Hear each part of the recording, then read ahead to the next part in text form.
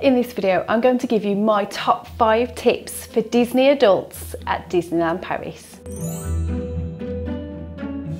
Disney bounding at Disneyland Paris isn't as popular as it is at Walt Disney World and Disneyland in California. But please do it. It's such an experience and really fun thing to do whilst you're there, because where else are you going to be able to Disney bound as your favourite Disney character? When we went in May, I Disney bounded to match each dress that my twins were wearing, and I had a blast. I Disney bounded as Alice from Alice in Wonderland, Belle from Beauty and the Beast, Tinkerbell from Peter Pan, and Rapunzel. And I had so many lovely comments from other guests and cast members. And I even had a couple of cast members stop me while we were in queues waiting for either a show or a ride to compliment me on how lovely I looked and the fact that I matched my twins. We even had Peter Pan come over to us during the 30th anniversary parade to give my twins a high five as he noticed we were wearing Tinkerbell outfits. And we also had the beautiful Rapunzel give us a royal curtsy and blow us a kiss on 2 occasions during the 30th anniversary parade, which really made mine and my twins' day. Also, when we did meet and greets, the characters thought it was brilliant and gave us loads of attention.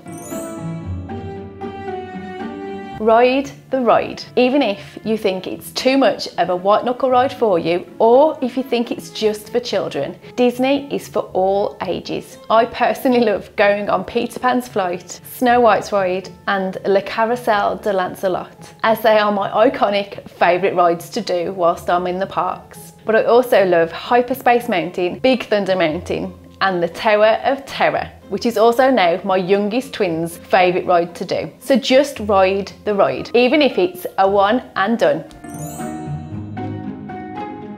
Hug the characters. Please don't be too shy to just stand on the side and watch other people having great interactions with characters. I personally love giving them all a massive hug, and they give you the same amount of time whether you're a child or an adult. And it's just such a lovely thing to do, as where else are you going to be able to give Mickey Mouse a hug or Stitch a crazy cuddle? So just do it. You're in Disney.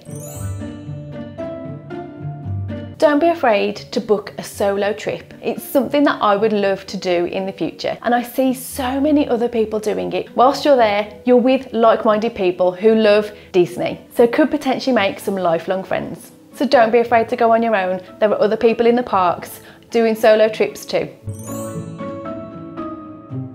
Don't be afraid to admit defeat and take a short break. Even if it's just to sit down on the pavement while you're watching the parade, or heading back to your hotel room for a little nap. You're not missing much at all, and your body will thank you. Then once you've had your little break, hop back on it and get back in the parks for more fun. As a Disney adult in the parks, what do you love most about the parks? Drop your comments in the comments below, as I'd love to hear. I hope you found this quick video useful. If you did, please go ahead and give it a big thumbs up, and please consider subscribing, and I'll see you again soon.